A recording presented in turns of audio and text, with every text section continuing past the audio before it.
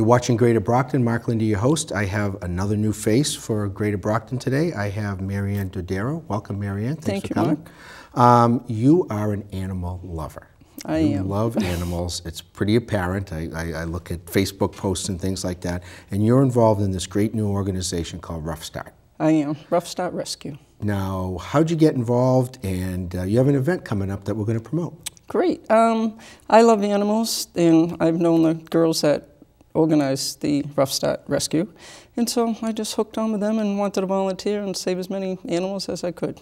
Now, you are a foster parent to animals, correct? I have 2 little dogs of my own and a cat, and I foster 1 or 2 dogs at a time. Wow, so that's a little bit of juggling. It is a lot. It must have been a real challenge this year with all the snow. It was unbelievable. Good thing I have a big deck. I mean, I'm watching the squirrels playing with the apple outside on top of the snowbanks right now, and it's kind of crazy. So let's talk about your event, and then we'll talk a little bit more near the end about why you love it so much. Great. Ruff Start Rescue, which is the organization, you are going to have an event on Friday, March 27th at 6:30 over at the Polish White Eagles Club, which is Livingston Road in Brockton, but a lot of people know that it's right off of Montello. Correct. Okay. I know that place very well because one of my dear friends who passed away, Paul Canavan, he used to be a regular over there. Right. Paul was a great guy. He was a big supporter too. So what's happening on the 27th? What's the event? So we're going to have a meat raffle. It's called a meat raffle. Have you ever gone to a meat raffle? Oh yeah, absolutely. Okay, and I'm sure a lot of people here have gone to a meat raffle. We're going to have about 6 meat raffles. We're going to have a 50-50 raffle. Okay. We're going to have a Chinese raffles. Okay. We're also going to have a couple dogs there. Okay. They're letting us bring a couple dogs, so adoptable dogs. Might be adopted right there on, well, you got to get checked out. Yeah, right? we first have to get checked out, but we'll have all the applications for volunteering, for fostering. It's going to be, hopefully we'll have a great outcome. I've already sent letters out to a lot of friends and family members, and hoping to have 100, 200 people at least. Well, that place has the capacity. It's a nice place. There's plenty of parking.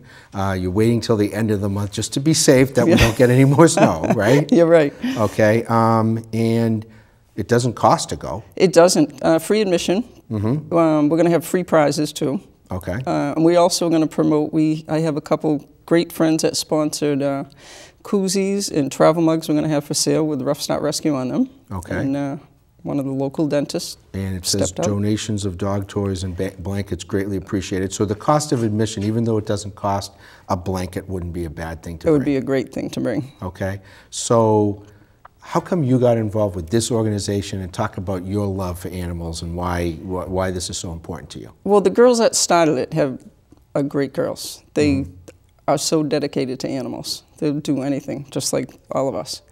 And I've always loved animals. We used to have a cousin, we had a horse up in the field. I've always had dogs and cats. And they're defenseless. People have helped animals. No one can help the animals except us. I mean, I don't know about you, but if I see, and it's not this organization, it's another one, but you see the sad faces in the cages, or, you know, an animal that, God forbid, was abused or something like that, and in a sense, they're voiceless unless people help them, like yourself. And that's what we have to do. Everyone should help, volunteer, do anything. Okay.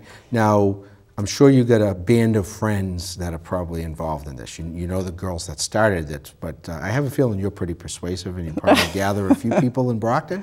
I do. I've got a few people to help us out and to foster and do some applications, and I'm still looking. I always, at the Polish Club where I'm a member, we get people there to help us support, and we get donations. You can also, if you can't make it to the meat raffle, donations would be wonderful.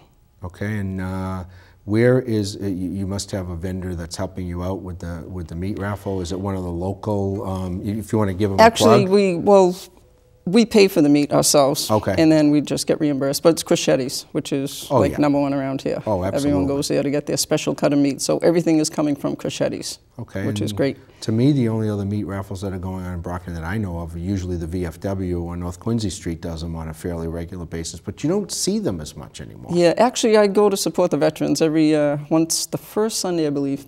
Give them a plug, every first Sunday of the month. So it's at the VFW. That supports the veterans, this supports the pets. That's right. Okay.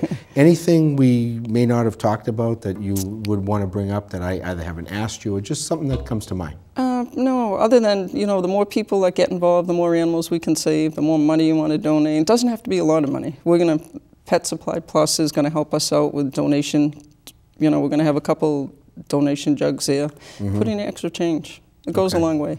And the raffles, if you want to mention, we're non-commercial, but if you want to mention some of your special folks that help you out, like, you know, gift certificates or something. I don't want to put you on the spot and forget somebody, but you have Well, actually, that I'm still working. I'm working on a few of them. Okay. Because a lot of my friends are donating baskets, and a lot of the girls in the raffle are making baskets out of our own money. This is all for. Oh yeah, I'm going to some local restaurants. And that's a fun thing to do. My wife's pretty good at that, so I'll have to figure out if I can get your basket. That would be wonderful. We wanted to help you publicize it. We'll run this all the way up till the day of the event. We'll put it on our bulletin board, and hopefully folks out in the community will go and support it. So thanks for coming by. Thank you. I really appreciate it, Mark. Glad to. You're watching Greater Brockton. Mark Linde, your host. Stay tuned for more events, places, people, and faces right here in the City of Champions.